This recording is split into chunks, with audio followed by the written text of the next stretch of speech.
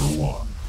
What happens when advanced alien war machines crash into ancient civilizations? Xalos Conquest throws you into this wild scenario as a powerful robot facing off against Cleopatra's Egypt and Caesar's Rome. This top-down side-scroller lets you command robot armies while battling legendary historical forces with nothing but swords and bows to defend themselves.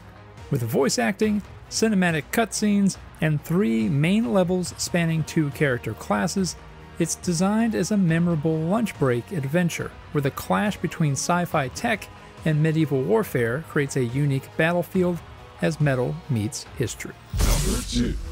From the creators of RimWorld's Combat Extended mod comes Ascent of Ashes, a game that combines deep colony simulation with tactical combat in a post-apocalyptic world where every decision matters. Your survivors need more than just shelter. They need vehicles to explore procedurally generated biomes, detailed combat strategies where suppressive fire and ammunition management are crucial, and careful colony leadership to keep everyone happy and motivated. And each survivor brings unique personalities and motivations to your expanding base as you brave pre-collapsed ruins. Built by modders for modders, the game emphasizes strategic gameplay and tight balance while offering extensive mod support. Number 3.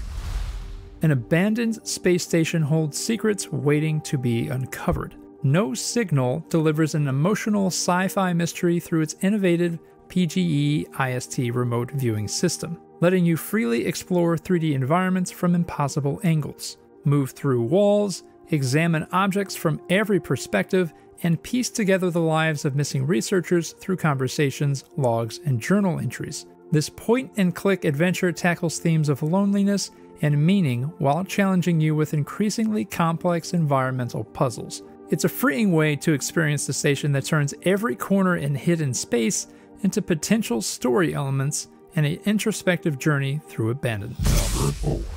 It's cozy, it's a farming sim, and it's becoming more and more popular.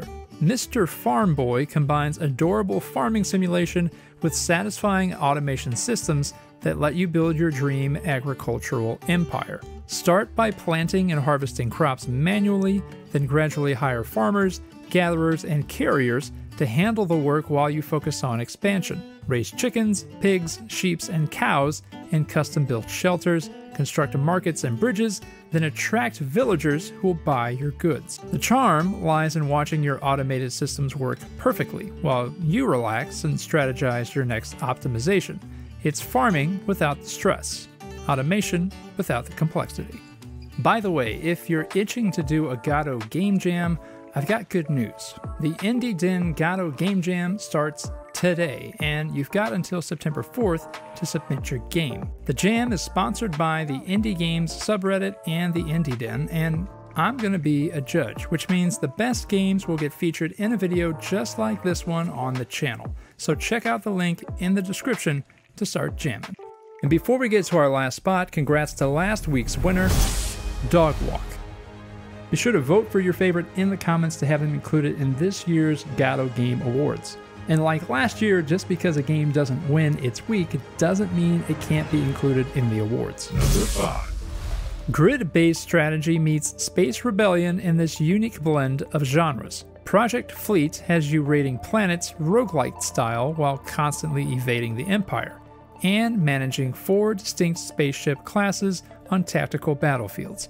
Gatherers boost your shields, fighters consume shield energy for attacks, supporters provide steady damage, and factories generate resources and money. With 12 different planets across 6 difficulty levels, numerous random events, and formation bonuses for smart ship placement, every raid is designed to feel different. Trade with NPCs, expand your base, compete in online leaderboards, and build your reputation as a rebel fleet commander worth fearing.